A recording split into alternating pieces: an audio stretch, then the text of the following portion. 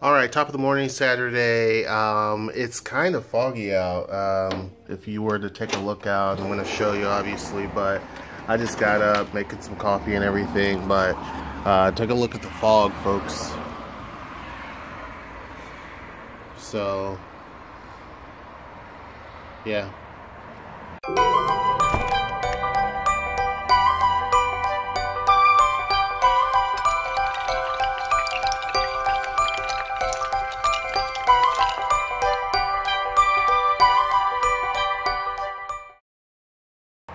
Kind of a typical day.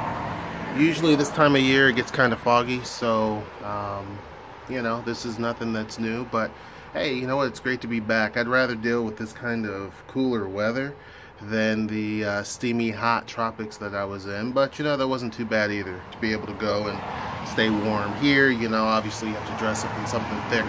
But yeah, that's pretty much it. Girls have to go to ballet today.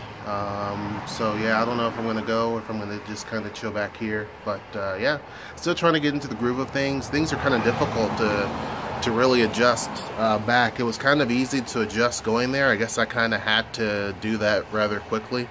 I had to force myself to adjust. But here, trying to get back into the groove of things is a little bit more difficult.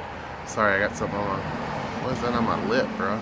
But anyway, it's a little bit more difficult trying to get back into the groove of things now.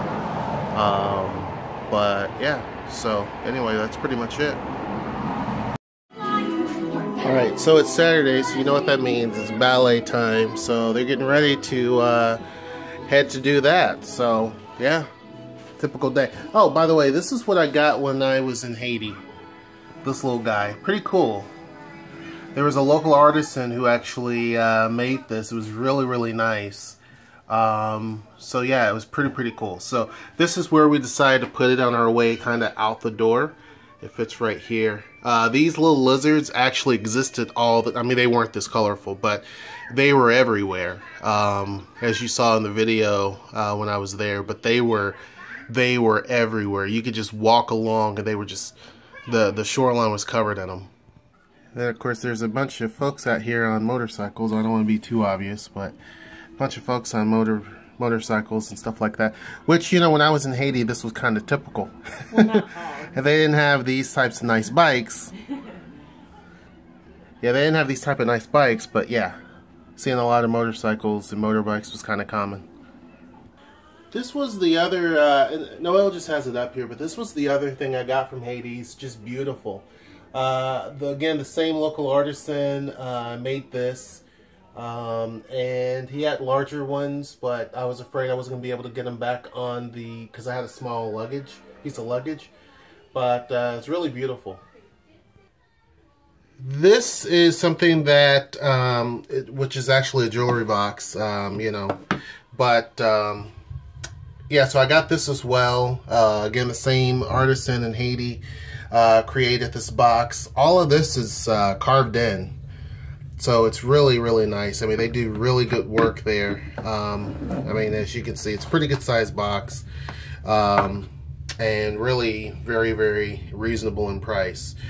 So I think I spent, with this box, the lizard with that photo, and then these shells, and then I'm going to show you a keychain. I think I spent like $30, which really is not that bad.